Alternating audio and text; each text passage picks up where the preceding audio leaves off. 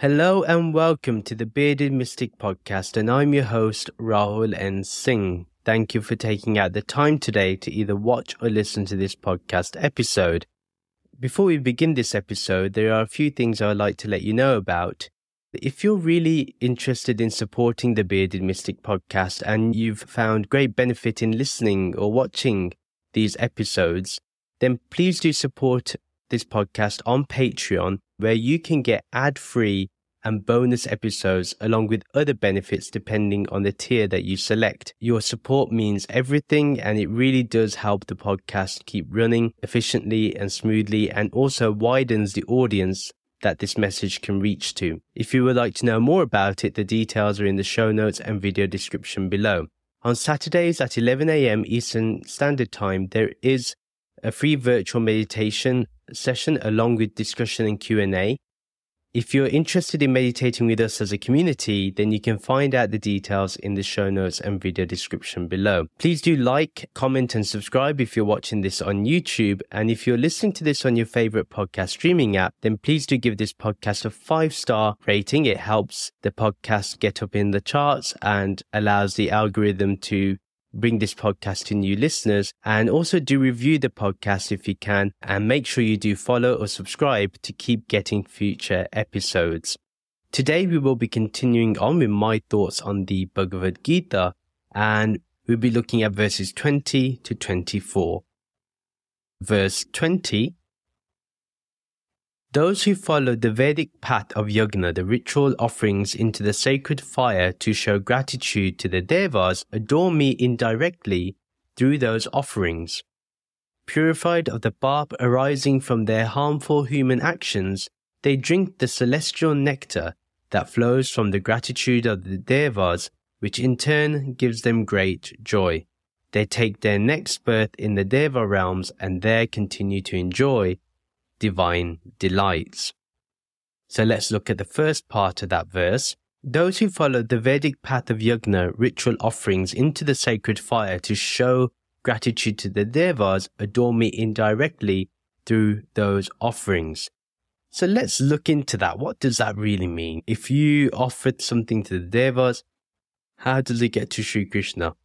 Or how does it show that one is in love with Sri Krishna, or is indirectly going towards Sri Krishna?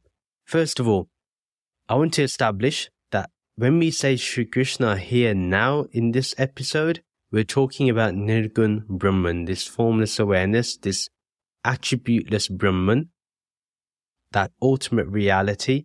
That's what is speaking right now. Remember, he is the Guru of Arjuna, and the Guru is always Nirgun Brahman, or at the max would be Saguna Brahman. But most of all, we have to understand that the undying seed, so to speak, is this Nirgun Brahman. Even though we may see that people may worship the devas and may worship different deities, and they may follow certain rituals to please certain deities, they may do a havan and do all sorts. But these devas that they are worshipping are nothing but Brahman itself. Guess who they worship? This Brahman. And you see countless of Upanishads literally saying the same thing. Whether that is Indra Devta, whether that is Agni Devta, Vayu Devta, they are all worshipping this one Brahman, this one formless awareness. We need to understand that, because when we think that these things are separate, they ultimately are not. Indirectly, even if you're worshipping them, it is going to Brahman itself, because that is the only thing present in existence. Indirectly, we are all worshipping consciousness itself, and the true devotees see all as consciousness. Although we may see that these are different qualities, but ultimately it's that one pure consciousness alone. And in the Vedas, they give us a lot of practices where we will offer things to the fire. And that is, again, another way of saying that whatever you think is you, you offer it until there is nothing left but this Brahman itself. That's the real offering. That's the real way of seeing devotion, or seeing with this act of offering things to the fire. The true seeker always offers their ego to the fire of Brahmgyan, That is what we need to do.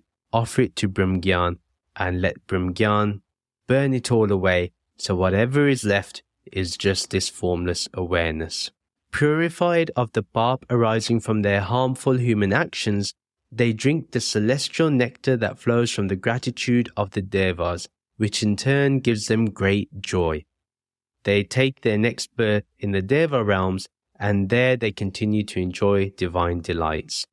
Through this practice of doing the rituals to please the devas, you remove all causes of suffering due to the previous actions that you've done, all the karma that you've done, all the reactions from that. You are purified of that pap. It may happen in your life, but because you have this celestial nectar, you are able to transcend it as soon as possible. You drink the amrit, the celestial nectar, the ambrosial nectar.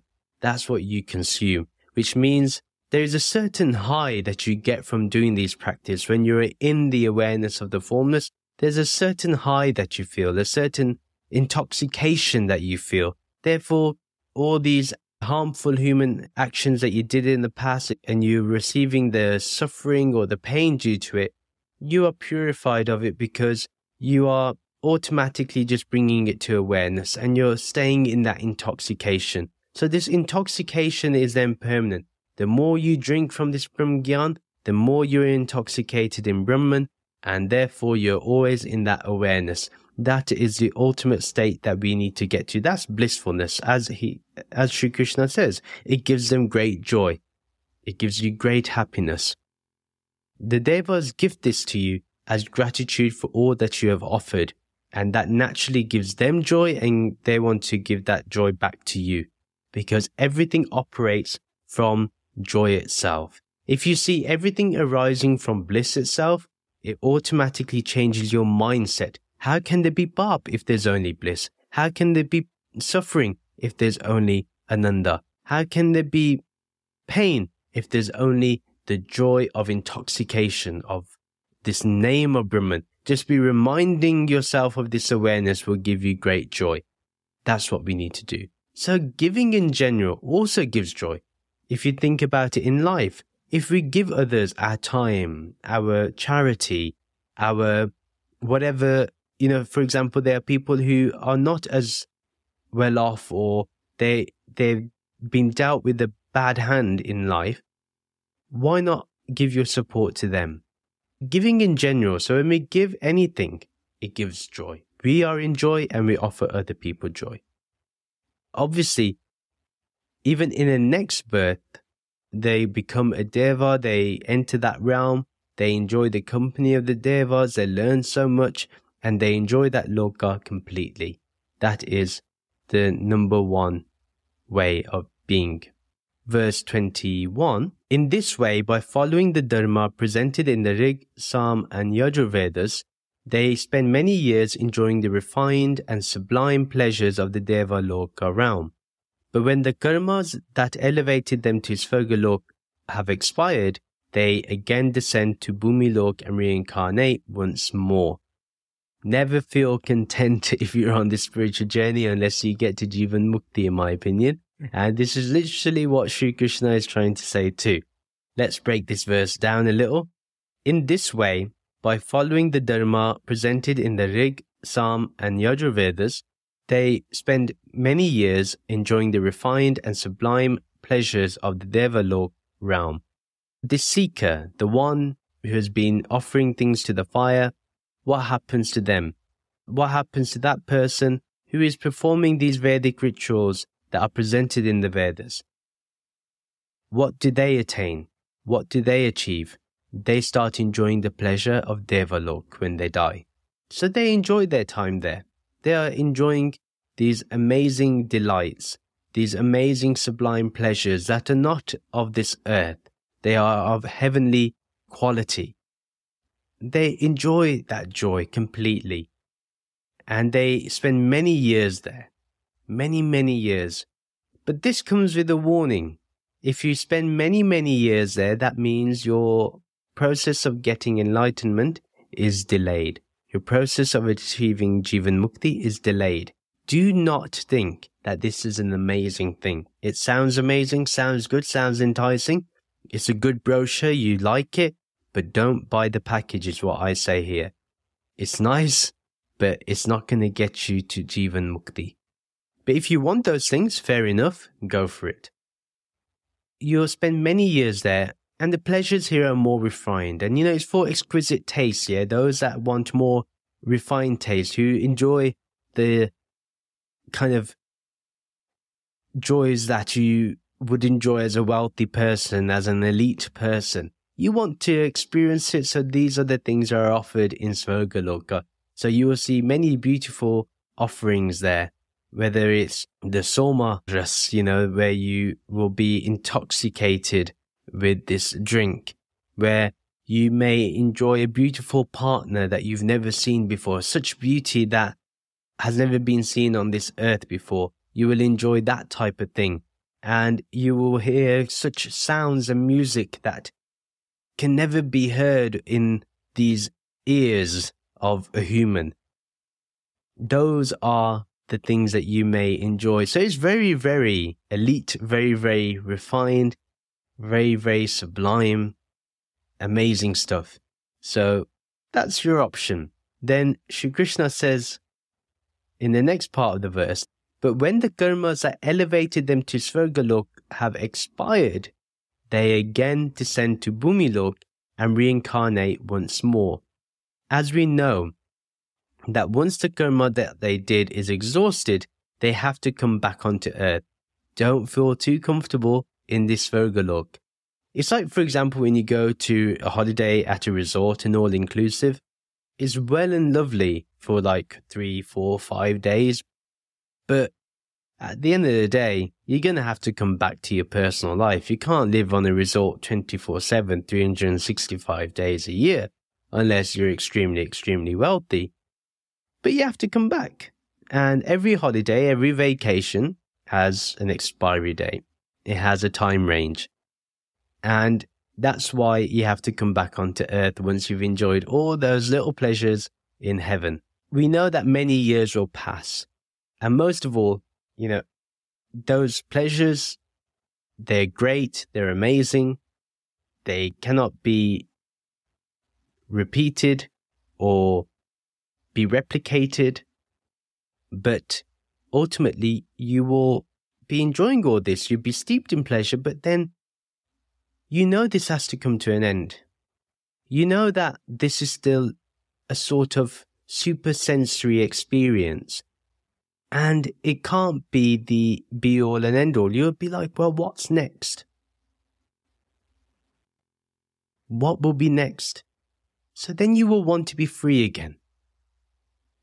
And that's why you'll have to come back onto the earth. And let me use another example, one very standard example. I love Oreo cookies or ice cream. But if I eat 3 or 4 packets of Oreo cookies, that pleasure is not going to be nice. And I may then avoid Oreos for a long, long time. I'll need a holiday from eating Oreos. Even the sight of Oreos will horrify me. It will terrify me. So what is the point? So what you could say is Svargalok is like over-consuming on pleasure. And you're kind of overdoing it and you don't want to do more. Ultimately, you will not feel content. It's not the complete contentment. And therefore, our time to return to earth will occur. Yeah, that's what will eventually happen. Then verse 22, on the other hand, when yoga practitioners constantly adore me and their thoughts are focused upon me in a state of perpetual yogic awareness, then I take personal interest in their life and its needs. Let's look at the whole verse here because this is interesting. And this is what life should be about. This is how we want to live life. Being a yoga practitioner that constantly adores me. How can I adore this?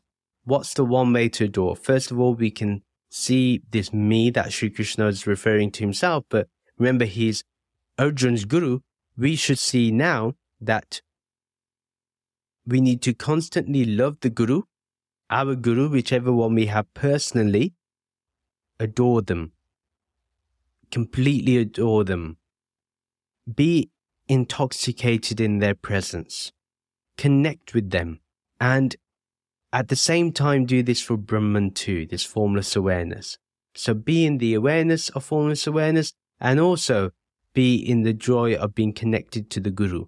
Now, constantly adore, be in that loving devotion towards the Guru, towards Sri Krishna, towards the shared being, towards God, and if we can, towards Brahman.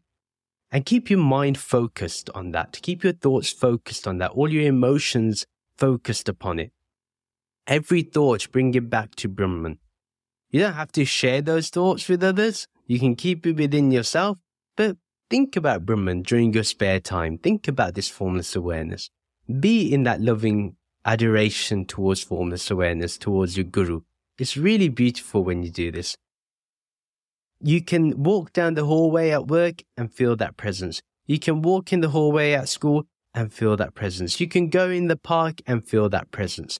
You can be in your room and feel that presence. Before you go to sleep at night and close your eyes, you can feel that presence. Constantly adore and constantly think about this Brahman, think about this formless awareness, think about your Guru, and most of all, make your spirituality your everything. This is ultimately the case in point. Make this your everything. Try to remain in the awareness at all times. And it's always there at all times. We just need to be aware of it. Yeah. To the point where that awareness will become natural. Right now, we may have to work towards it. We may have to keep focusing upon it. But at one point, it will become natural. You'll just be in awareness and you don't know what has made it happen. Something clicked and it's working. And that's where we want to go to. In order to get to that state, think of Brahman as much as possible. Then Brahman will take care of everything. I have found that in my own life, that Brahman will look after your needs. This formless will look after your needs. We just need to stay in the awareness. Just stay in that yogic awareness, that perpetual yogic awareness. So that continuous yogic awareness where you're continuously aware of the divine. Now, it's not that the divine is gone. Our mind just isn't there. Our mind isn't paying attention. That's what Sri Krishna says. Put all your thoughts focused upon me, or Nirgun Brahman, as we refer it to. And this is the secret to life. But not many are willing to let go of control. Everyone wants to control their lives. Everyone wants to hustle and everybody wants to go for the next best thing. They can't trust life. Spirituality is about trusting life. And that's what Sri Krishna is trying to say. Then I take a personal interest in their life and its needs. Are we willing to let go of control? Are we willing to let go and go with the flow of life? Are we really willing to do this? If someone said to you, just do your daily activities but remain in the awareness of me, would you be able to do that? Would you go for it? If you do, write a comment below, write to me. Tell me that you want to. I want to hear it. I want to read it. Because that is more important in spirituality. Give yourself to this. Let go of the control. And trust me, I've seen it in my own life. I don't think about my material life. I don't plan anything. All I know is that the more I spend concentrating on this formless, the more it gives back to me. Automatically. I don't have to do anything. It does it for me. It's full of grace, full of bountiful blessings. There's no end to its blessings. You just have to trust it. And that's what life is about. Then in verse 23, Sri Krishna says, you see, Arjun, even though they may not understand the entire process, those who make offerings of devotion to the Devas are also indirectly giving those offerings to me. We're going to look at the whole verse together, but look, Sri Krishna is making sure Arjun does not misunderstand what's going on. He says, you can worship anything. It's all coming to me. This Nirgun Brahman, this formless awareness. This is what Sri Krishna is talking about. Everything is being offered to Brahman because there is only Brahman. Do not fall under the delusion that there is separate beings there, separate devas there. It is all this one Brahman. It's all that one. It's that tattva, that one. And you see, many do not comprehend the whole process. They just see one part and they think that's everything. Take a step back and see there's a whole picture there. If you're only concentrating on one part, how are you going to see the whole canvas? See the whole canvas. For example, if you go to the gallery, say you're going to go and see the Mona Lisa. Don't just look at Mona Lisa, the actual picture, the actual portrait of the person. Have a look at the background. What is that representing? In Zen paintings, it's very beautiful. When they draw somebody, like a monk or something, it'd be very tiny. And the rest is a massive canvas of the mountains of this world, the beautiful nature. Likewise, don't just see one tiny part, look at the whole thing. Don't just concentrate on one deva, focus upon the whole existence, which is Brahman. And what happens is, if you're only going to see that tiny part, you only see what you've been accustomed to. It's all your upbringing. Nobody shared this message with you. Your parents didn't tell you. Your gurus never told you. They didn't tell you, look at this vast, formless awareness. Look at the true form of Sri Krishna, which is Brahman itself. They said, no, Sri Krishna is in that murti and only in that murti. Sri Krishna is only in Vrindavan. Or whatever cooked up story they've created. Stay away from such people. They are trying to keep you compartmentalized. They want to keep you restricted. They don't want you to be free. Not at all. They want you to stay stuck. So do not be stuck. Be free. That's what Sri Krishna wants you to do. Be free. Sri Krishna says that these people will have some results due to their actions, and they will be favorable. Because remember, the devas also are giving the offerings to Brahman. Remember, in the Upanishads, there's a whole story about it. And if you want to learn more about the Upanishads on Patreon, I am giving my thoughts on the Upanishads. And right now, I'm going through the verses of the Isha Upanishad. If you want to get those episodes, sign up to the Patreon page. That's where we go even deeper. This is just the first stage. Even deeper is the Upanishads. Those who make offerings of devotion to the devas are also indirectly giving those offerings to me. So the other way to see this as well is that the devas are also offering it to Brahman.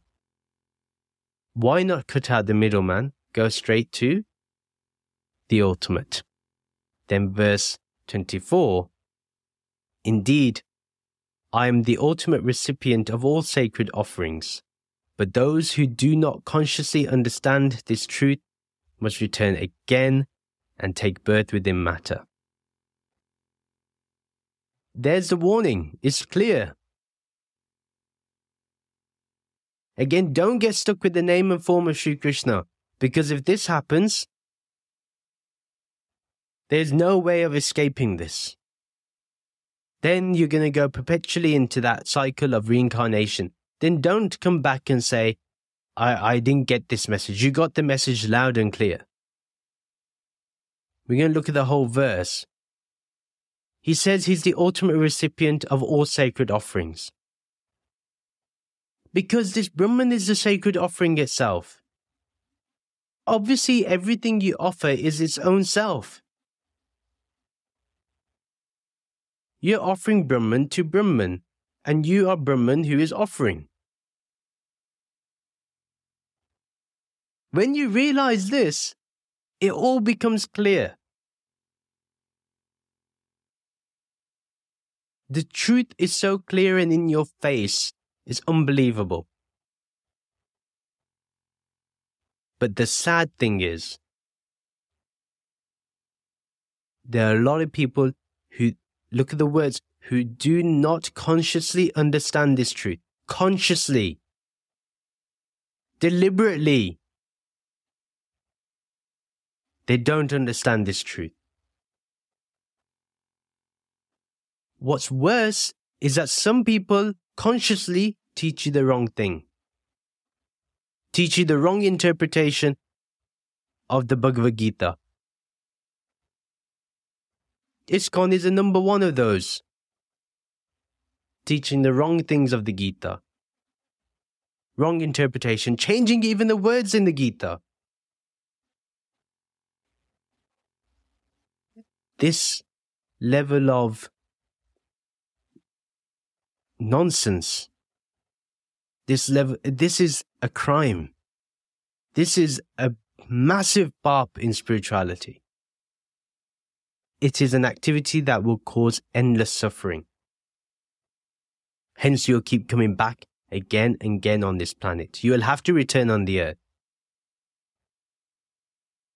There are only a few who are telling this message loud and clear. Only a few. Literally, I've watched so many interpretations of the Gita.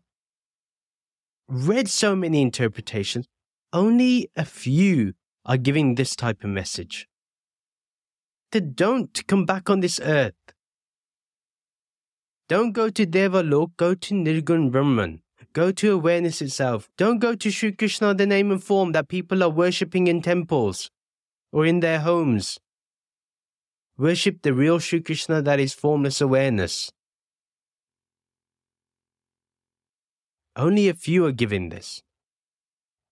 And it's a shame. It's not a good thing, actually. It's a shame. Why am I getting worked up about this? It's because I don't actually want people to be in suffering. There's no point. If there is a medicine that can relieve you of all illnesses, why would you not take that medicine?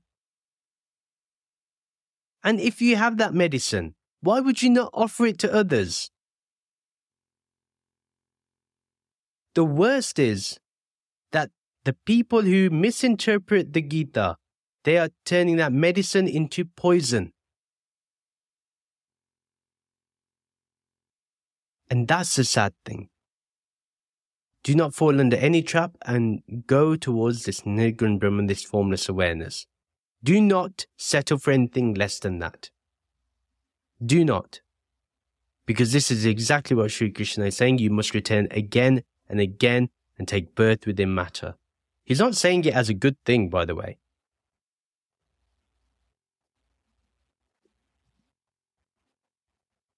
And whatever they return back as, remember, it's dependent on their karma. So don't think it's going to be amazing. Don't think you'll end up being born in some millionaire's house, or even in a house of Brahmgyanis, people who know this truth. This may not be a guarantee either. It doesn't matter what our devotional practice is, even if it's to a deva, as long as we understand that it's all going towards Brahman, and we know what Brahman is, and we're entertaining just a part of Brahman, but we know the whole picture, that is still fine. But if we are doing Vedic rituals, but we do not know Brahman, we do not know who we are offering all this to, where it's eventually leading to, then that is deep ignorance, that is avidya, and we will never be free. So utilize this time. Read the Gita, absorb the message of the Gita, and remove the ignorance that your jiva is this body and mind. Allow the jiva to uncover what it really is, which is this formless awareness. This is the ultimate goal of what Sri Krishna is wanting to do, and this should be the ultimate goal of what you want to do. And that is the end of the episode. Do share your thoughts with me. Do you agree with me or do you disagree? Let's have a discussion about this. If you disagree, I want to know why. Because it's only when we have a conversation we can clear up ideas, and that's the whole point of spirituality. Those that say don't discuss, there's no questions, no doubts, they are the biggest losers in spirituality. The biggest losers. And stay away from them too. Spirituality is about discussing and letting the ideas win. That's the whole point, not some personal ego. And that is now the end of the episode. Okay? Thank you very much for listening. If you liked what you heard and liked what you watched, please do share this podcast with your friends and family who may enjoy this content. Do follow me on social media to keep getting updates. Join the Bearded Mystic Podcast WhatsApp community group to continue the podcast discussion. Details are in the show notes and video description below. If you would like to support the Bearded Mystic Podcast as we discussed earlier, do check out the podcast Patreon page. Your support means everything and it helps this podcast keep running. Details are in the show notes and video description below. Please do rate this podcast 5 stars and do give a review either on your favorite podcast streaming app or on our website. Details are in the show notes and video description below. Please do like and comment on this video and subscribe to this YouTube channel. Do follow or subscribe to this podcast on your favorite podcast streaming app. Thank you very much for listening to this episode. Let's end with the Shanti mantra and the Soham mantra. Soham, Soham, I am that, I am that. Om Shanti, Shanti, Shanti. Om Peace, Peace, Peace. Namaste.